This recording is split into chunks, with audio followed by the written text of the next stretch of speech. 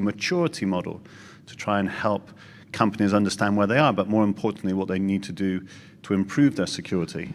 So I'm sure this will be discussed and many other things as well on the panel. And I'd like to welcome up Jess from VMware, who Jessie is going to be moderating the panel. So Jessie.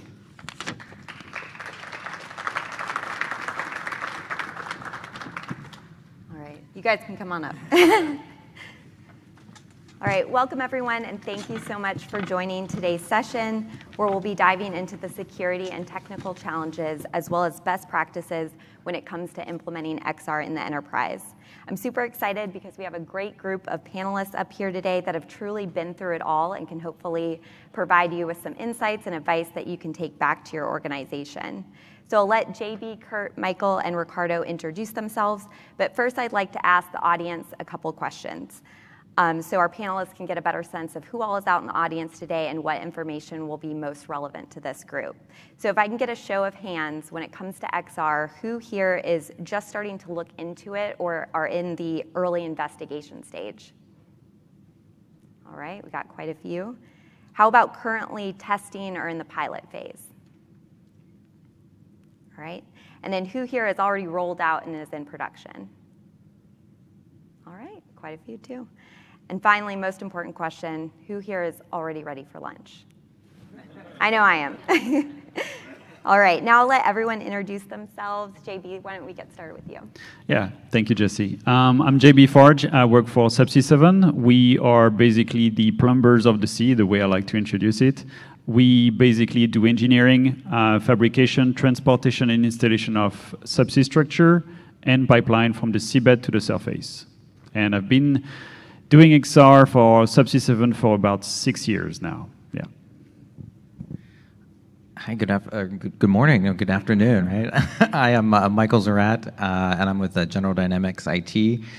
So we're focused on supporting our government and defense customers from manufacturing platforms to our division where we do systems integration and professional services.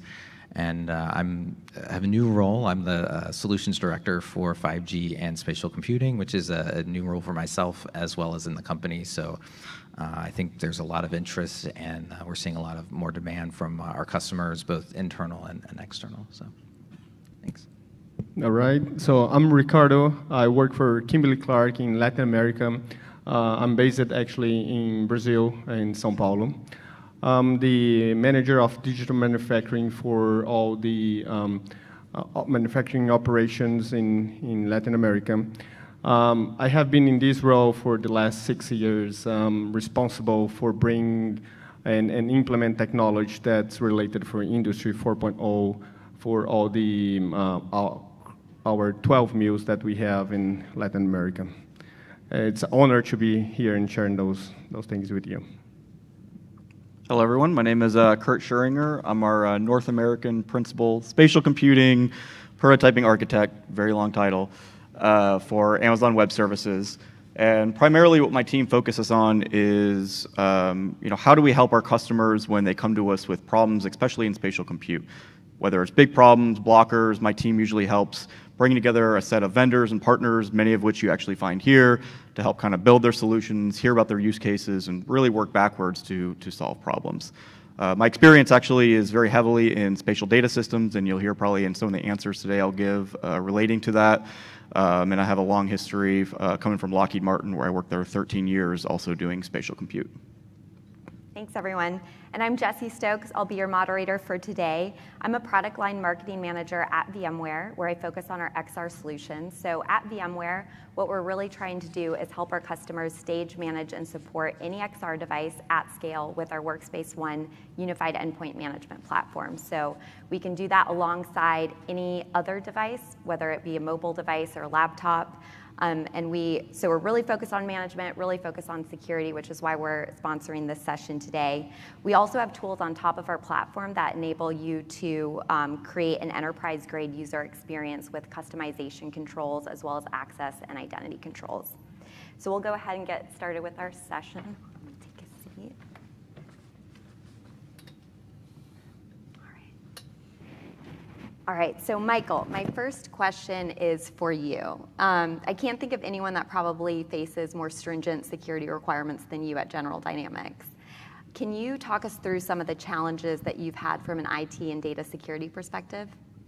Yeah, absolutely. So I think we've kind of attacked the challenges in kind of three different, I'll say, kind of modalities. So one would be data on the end user device, the network, and then whether that's the cloud or the edge device, and approaching security concerns from all three layers. What I've personally been focused on was been more on the network and the end user device management.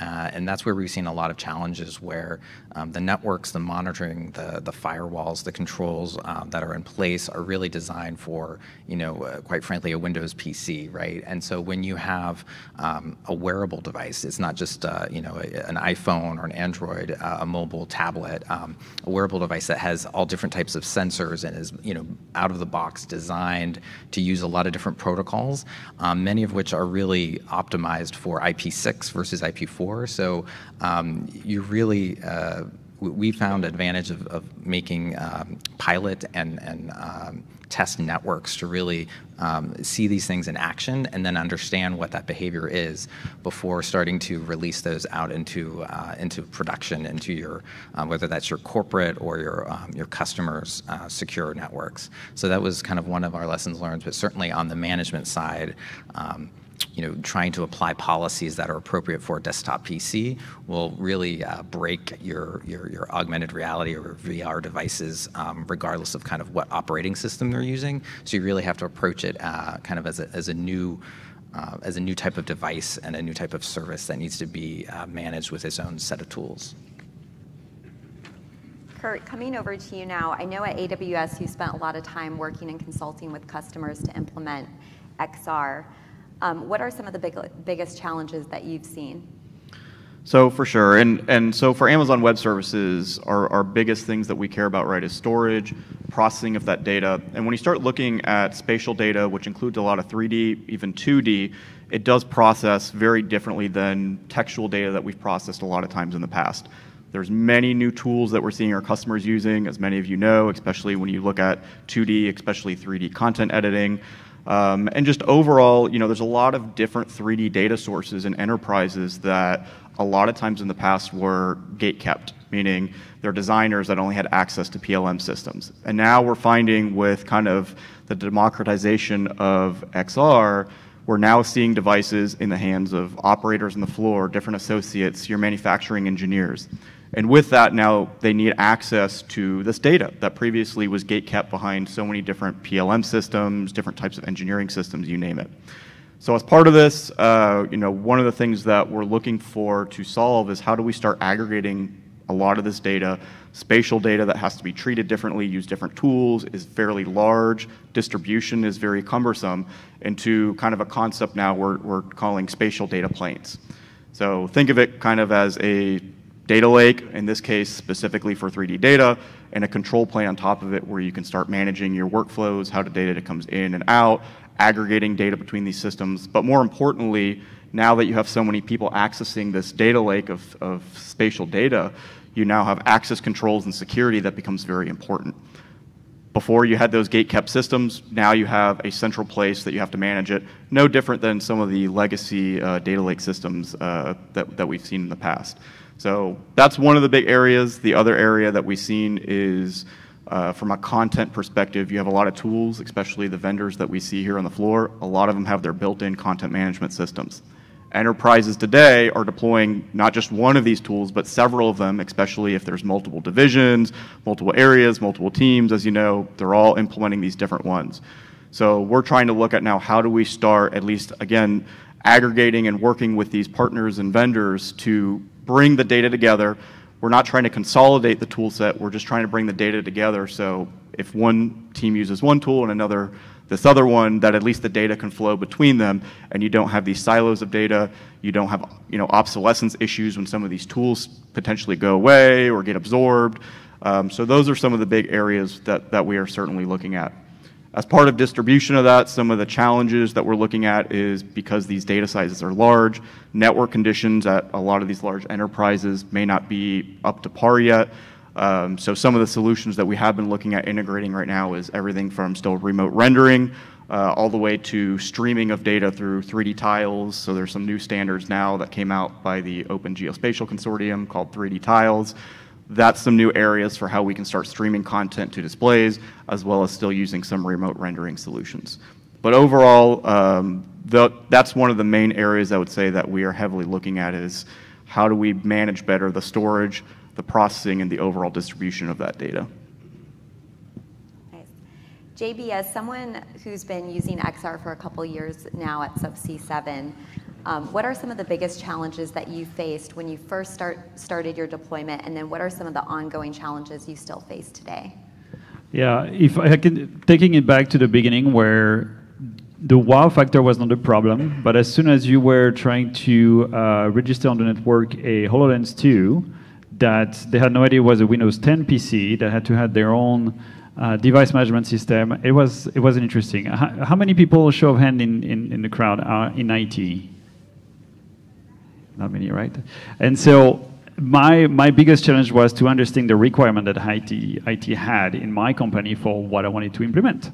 And so it took long conversation, basically undertaking what was this safety concern, not only safety, but like data concern. And that helped me basically understanding that I needed to map out the data as the data was going through this different system that I was trying to implement, to understand what was the potential risk that the data will be exposed to.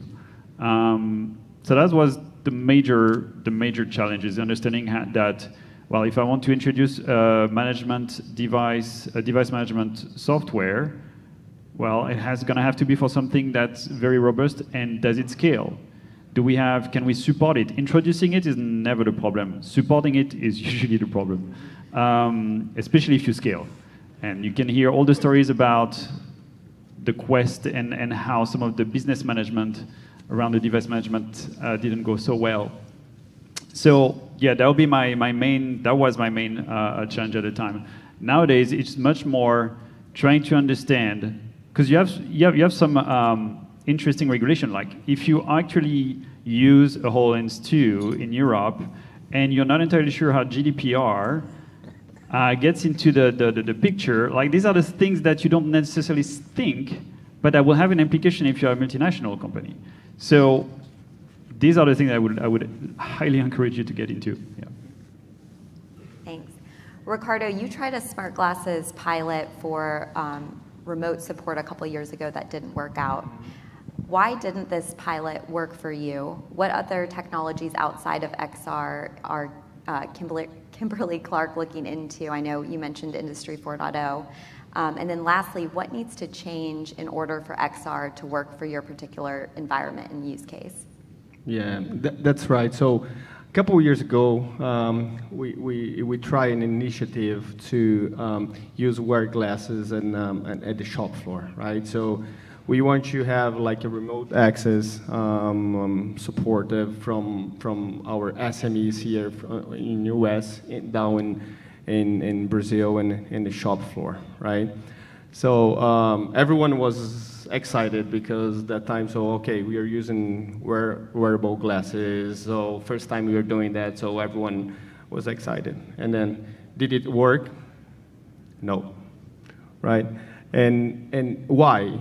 So the question is, why it didn't work? So there are two main reasons I want to mention here. The first one is we are not able to connect on the internet, right? And then come back to you a little bit what you just mentioned, that there's security reasons, and the company has policies that I work on the manufacturers, like end user perspective, and we didn't know that. So we could not connect our this device that we bought on the internet, right? So there's policy we didn't know, right?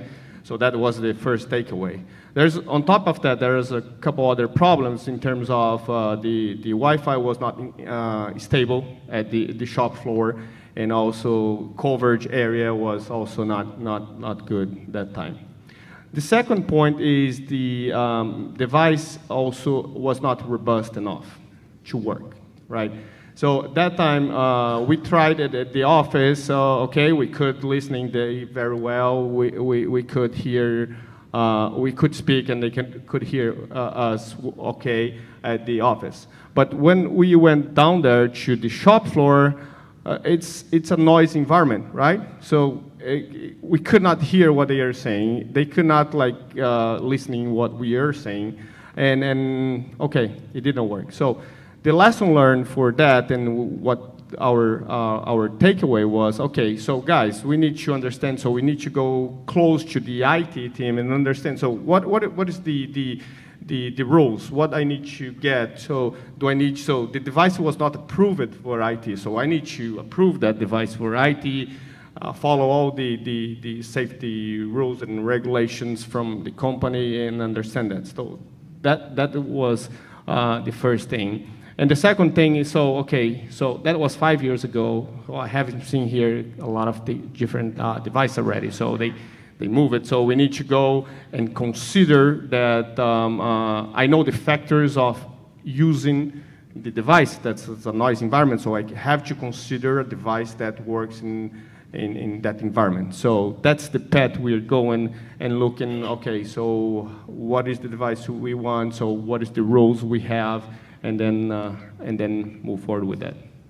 Nice, thank you. Kurt, you mentioned remote rendering or remote streaming. Can you dive further into the benefits and best practices for this, as well as any future considerations that all of us here should be keeping in mind, such as Gen AI? Sure, and so I'll approach those kind of separately. So previously I was talking, if you have a centralized system, or even if you don't have a centralized system, I mean, some of the benefits of remote rendering, essentially you're taking an application, putting it on a server, it's doing all the processing on the server, and then streaming it out to the client has many benefits. From a security perspective, you're not sharing your data with your devices anymore, you don't have to download large files. There's also, from a performance aspect, a lot of times, as many content creators know, you have to tweak your content to be performant on the device you're targeting.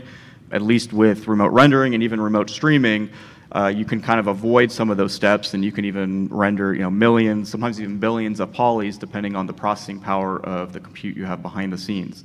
Now, some of the drawbacks in those areas is you still need good bandwidth and low latencies for those types of systems, especially remote rendering. Also, from a processing power perspective, you do need to make sure that you have enough GPU compute on both sides.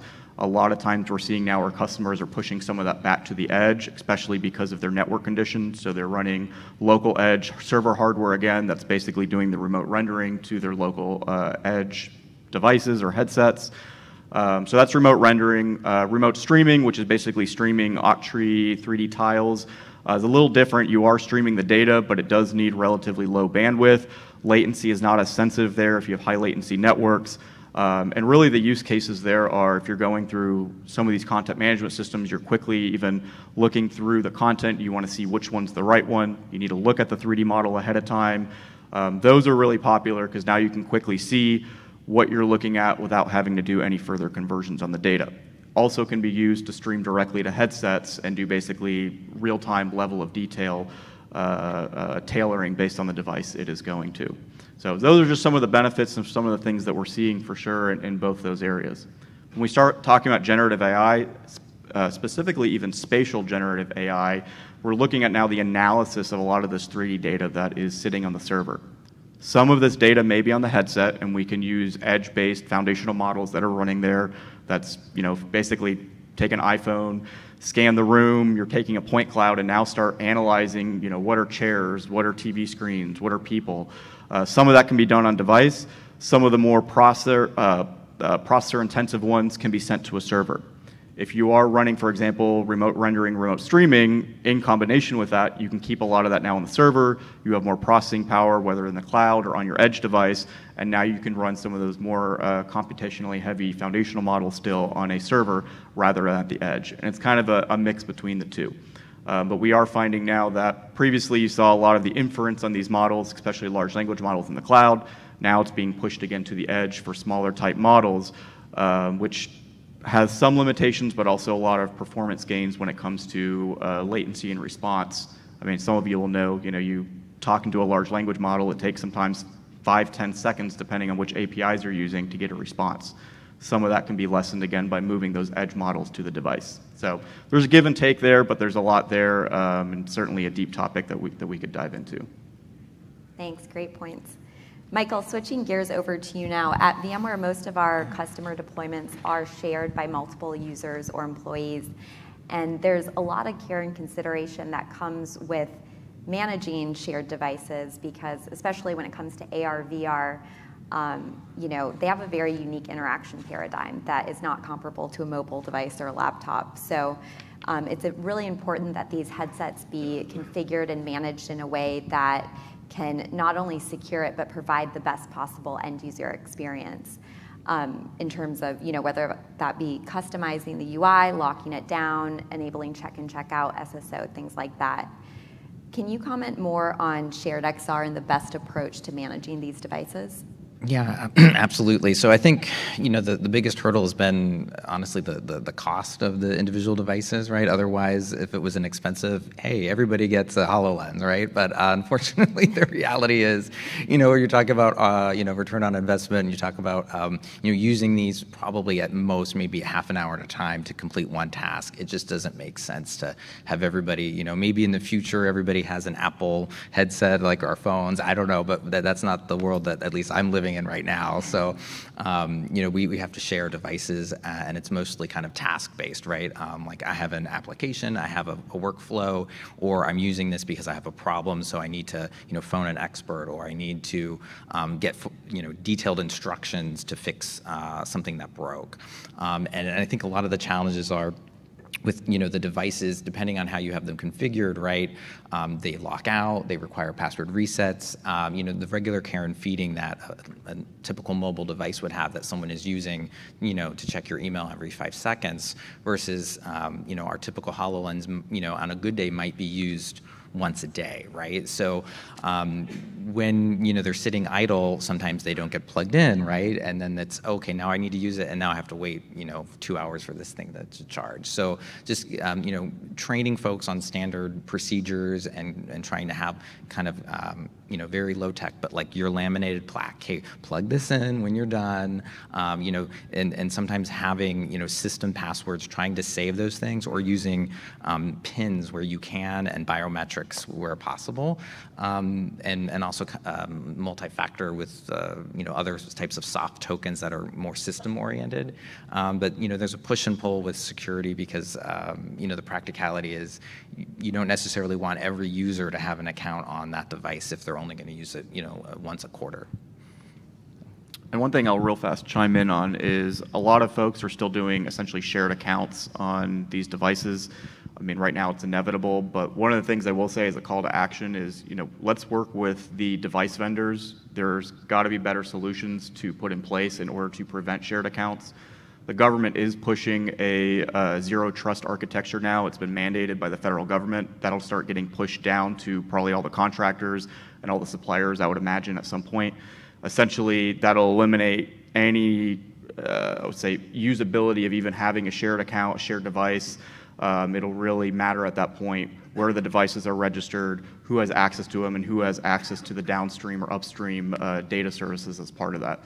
So, I really implore everyone, work with your device manufacturers to start putting in your requirements to start making it better kind of for all of us, so we don't have to do shared accounts or shared devices anymore when it comes to login information. Yeah. Thank you both. Great points. JB, you brought up a lot of good points earlier, and I know when we talked earlier this month, you were excited to be on this panel and connect with the audience, because just a couple years ago, you were on the other side of your deployment, and I remember you said you had so many questions and weren't always getting the right answers that you needed, and that came with some frustrations. Looking back, what did you learn, and what are some best practices that you can share to those in the audience who might be in the same boat, navigating the unknown, having the same questions and frustrations you had? I think the answer is twofold. The first one, what I get, so my first EWTS back in the day was 2017 or 18, and then I came in, had a lot of questions, it was not as networky as it is now, I guess. And so I found somebody on a panel that was from Pfizer. Actually, I was doing a presentation from Pfizer.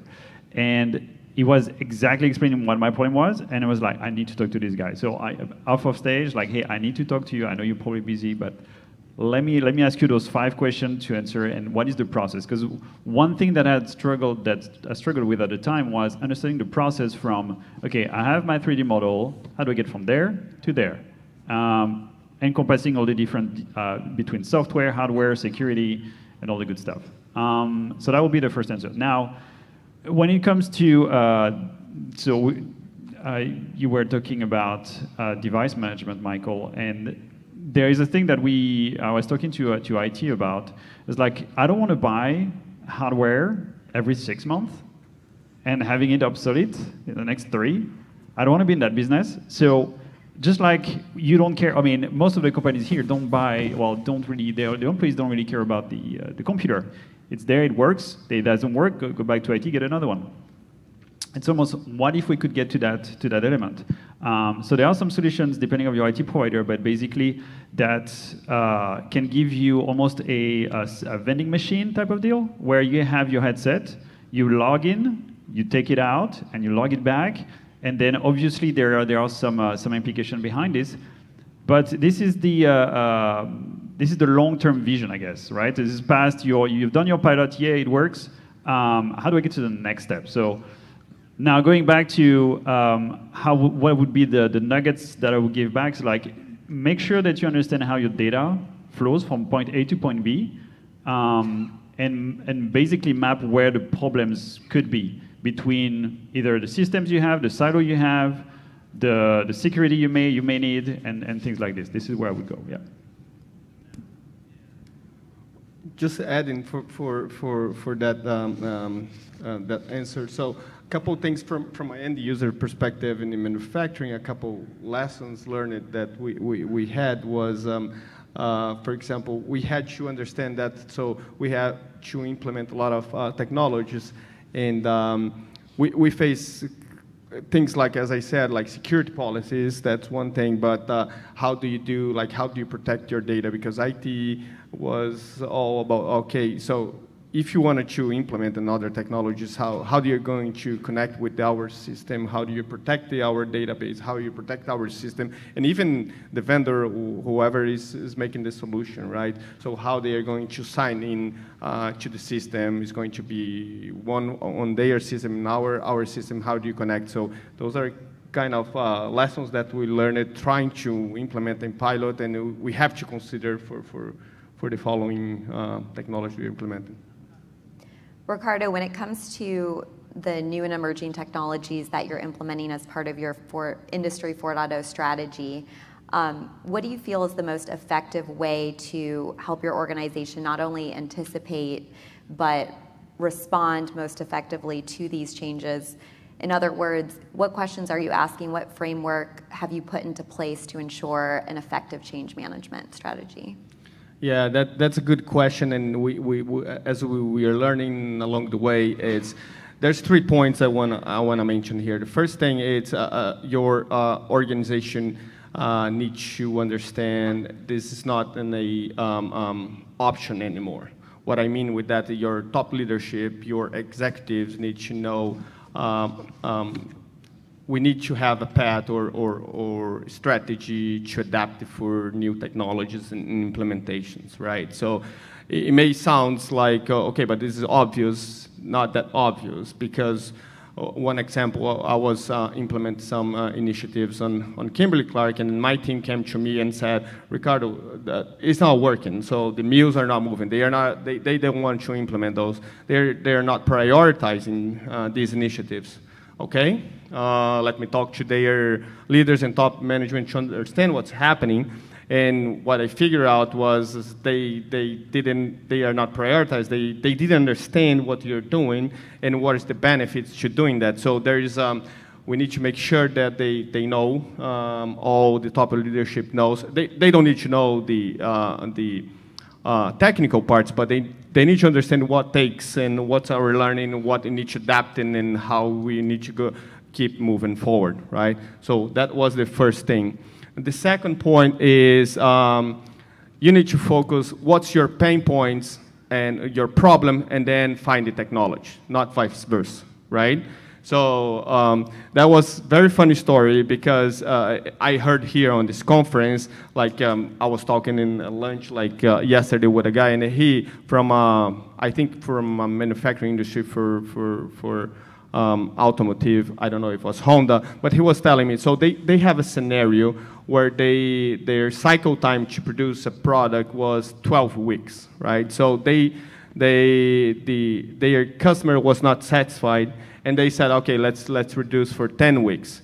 And the question is, how much is going to cost you to implement technology to reduce 10 weeks of your cycle time?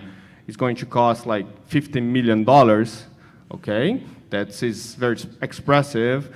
And really, how many weeks your customers wants to be reduced to deliver the product? 2 weeks. Okay, so if it's only 2 weeks, why you're trying to reduce 10 weeks and expand, like making like a huge expand on $50 million? So if you find like a different technology, it doesn't need to be state of art. So you can find like another technology that is going to cost you $2 million. You're going to reduce your 2 weeks, and then you deliver the thing. Right? So you solve the problem. So it's important to focus what's your problem, what you wanted to solve, and then find the technology. And the third point that we are working is in terms of do partnership inside your organization first between your business function areas. What do I mean with that? So we are in operations. We want to make things happen. We try to find a solution. We are the end users. But when you go to start like an implemented technology, you need IT team, right? So we don't know architecture, we don't know coding, we don't know how to integrate with our system security support. So what we learned is we need to partnership with them and have these combined work together to be successfully. So recently, we have an initiative to use virtual reality for maintenance inspection. So the guy from operation went out there, find a solution, find a vendor. He wanted to implement. That was very perfect what he wanted. When he went to implement, he faced this problem. We could not like integrate it with our system because we didn't consider that. So we have to play together. So this partnership is not just one time, but we have to understand what's the requirements from your company in IT and operations. And this becomes like more and more like common for implement any technology. It's not just like operations and IT, it needs to go together, the strategy needs to go together, and that's our learning. So those are the 3 points that I mentioned in our learning, and I share with you because that's based on our experience and how we're moving forward. On change management, if I can chime in, I come from the business of about 18 years of experience in oil and gas. I didn't learn how to take a product and have it, or try to convince senior leadership that this is the product I need to sell, because I'm technically an internal salesman when I'm doing that, right? And so change management is a huge 2 words. There are many books about it. I'm not going to rant about it, but just learn about it if you're doing that, because you're going to need it. Yes, very true. All right, well, that concludes all the questions I had for today. I just want to thank our panelists. You guys all did a great job, a lot of great advice, a lot of great insights. I think the main takeaway that I got from today is there are still a lot of challenges when it comes to XR in the enterprise. And we've seen a lot of challenges that have been around for years, been around for a while, or ongoing. And then we also have some challenges that will be coming up in the future. But I think, although that sounds really daunting, all the guys up here are proof that you can make XR work for your use case. And there's the good news is that there's a lot of different hardware and software options out there that you can make work for your environment. You know, once you get the buy-in, once you get the networking and security and approvals in place, you can do this at scale. So wherever you are in your XR journey, I really encourage you to do the research, look into all your software and hardware options, and make sure you're talking with industry experts like JB mentioned. That's something that he did. So all of these guys up here are a great resource. If you have any questions about device management or security, or just want to talk through your use case, definitely encourage you to stop by the VMware booth. We are at the front of the expo, located right behind Meta, right behind their wall. So, yeah, and I think we have time.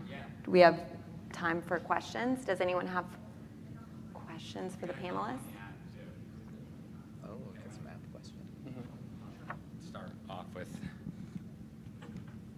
Are there any specific instances or case studies where security vulnerabilities in XR were exploited, and what lessons can be learned from them? I got a couple more here if that one isn't appealing. No such case in my experience.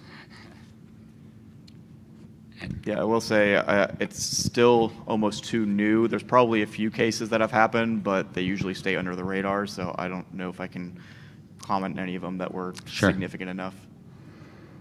Yeah, none that I'm aware of. I think it's still a small enough surface that, you know, the folks out there haven't been zeroing in on it. But I will say it's definitely, you know, specifically on the software side, the data traversing the network, a lot of that, you know, and work with your vendors on this, but you know, checking in with licensing for software is something that we've seen that wasn't necessarily expected. That was a little bit different behavior than we've seen on mobile or on PCs, where the XR loaded apps are kind of phoning home to make sure that the software is licensed, which I get it, you know, I appreciate that.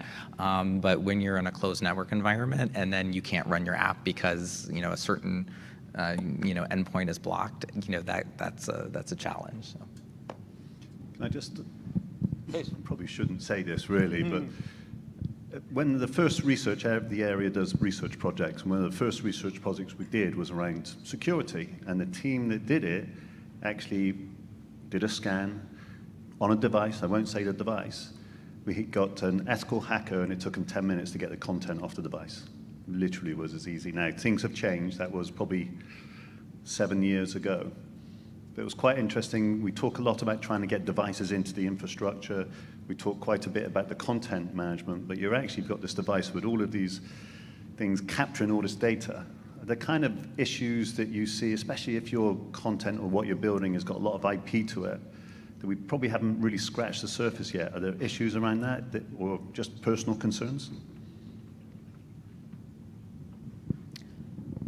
I mean, from my perspective, we're taking it, you know, it's all about the network and controlling the device and you know, where it can phone home to and really, like I said, putting it in the lab environment and monitoring it and kind of, you know, putting that in your little, you know, not a Faraday cage, but, you know, basically an aquarium and monitoring, hey, what is the normal behavior for this app and this device? And then, you know, deciding what's acceptable for your company's risk level and saying, you know, this is acceptable, this isn't, and then working with your vendors and seeing what, you know, you can block from, you know, from an infrastructure and networking perspective. Yeah, just adding on that. So as a comment, so when you come to a device and implement for this, so we have to have an approval first from our area, right? So I don't know the details. That's more IT security part, but that's what we try. So we try one device and did it connected to our network because it was not allowed. So there's some procedure. So the IT security area in our company has some procedures that need to be followed and checking for how is the device protected, how is the data and things like that. So should be useful and approve it because we cannot use it just anything, and it's more related for our network, right? So And if you go down for the industrial network, even worse, right? So you're protecting your data from your machines. That's I know it's huge in our so we are not dealing. So our technology is more on an enterprise network that we are trying to implement things, not for the industrial network for the machines. But when we have to get data, there's a protocol, there's always standardized, so we can protect the data and not affecting also the performance of machines.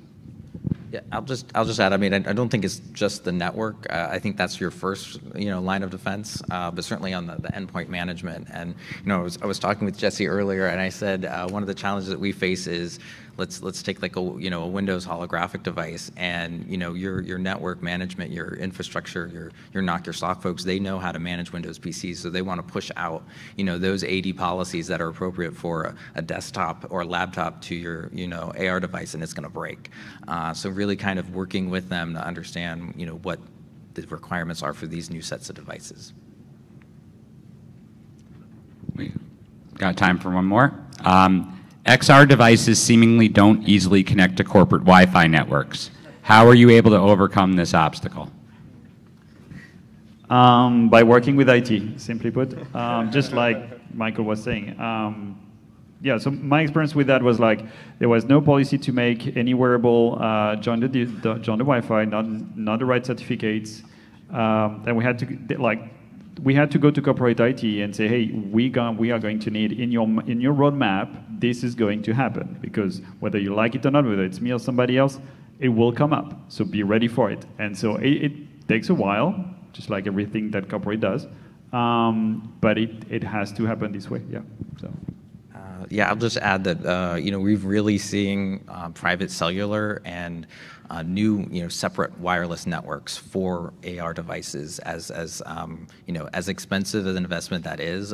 We're seeing that as really being the key backbone to make deployments of these things successful, because again, existing Wi-Fi networks are developed for laptops that are in one place, and then they get powered down and moved down largely to another. And cellular networks are designed for wearable things that are moving around and need that constant network. And I will say one of the biggest things why usually IT does not want to put these devices in the network is they don't have the security controls. If they don't have proper authentication, encryption, that's usually your first big red flag to IT, and they'll usually deny your devices. Other areas is mobile device management, especially if the device is not supportive of mobile device management, or vice versa, whatever system you're using is not supportive of a device. Generally, IT departments are very locked into those systems, and it's very hard for them to change. So that's another area that we see that IT typically denies it. I always say, I said this even last year, make friends with your IT department from the very get-go. If you can relay your requirements, work with them as you're choosing your device, because a lot of times what happens is the team chooses the device first, consults IT second, and now they've chosen a device that IT will not allow in your network, and now you have to do workarounds with widget networks, or very lockdown networks where it might only be able to call out to certain places, and even then, like, IT is very hesitant, or IT and cybersecurity. So from the get-go, work with your IT when choosing your device and the applications you're putting on them. And I would dare to say they don't have many friends, so they would probably like it. There's a question. Chris Rojas, Intuitive Surgical. So you work with IT, your proof of concept works, you have buy-in, you're ready to move to the next step. But I heard change management. So when you're working with CAD models, you have designers who are constantly pushing out engineering changes. Are there any insights in how you think about that kind of revision control and pushing out to devices, especially when you consider their networking and the device you choose, the software you're running, and so forth? I mean, we're talking a little bit more about process there. So we do some design reviews for our code models, and when we do this, we usually have the design team, the fabrication team, the third-party fabricator for the big subsea structure. One thing that we didn't figure out yet is when there is those reviews and we do some annotations. Hey, we need to modify this. How does this goes back to the original software so that we actually have a list, a to-do list. Like, this is very manual still. So change management, the aspect on change management around that for me would be walk your designers into understanding why is it beneficial for them to do that. So to use the immersive review, what benefit will they get out of that, if that answers the question. Perfect. I'm just going to just Kurt, you were talking just one last little bit about single sign-on for devices and zero trust. So again, just not harping on about the area, but we've actually done quite a nice infographic on zero trust. But the latest research project is actually built some Unity code that helps this single sign-on and allows you to wipe the device clear. So it's now, and I know a bunch of area members are actually trying it out. It's not perfect. We hopefully will eventually make it open source, but it is a big problem. And if anybody's interested in getting hold of that code, please just give me a shout on LinkedIn and stuff like that. So that's something we've definitely got and people can start to have a little look at. Anyway, it's been an amazing panel. Thank you very much, guys. We've got to move on to the next one, but thank you. Thank you. Yeah.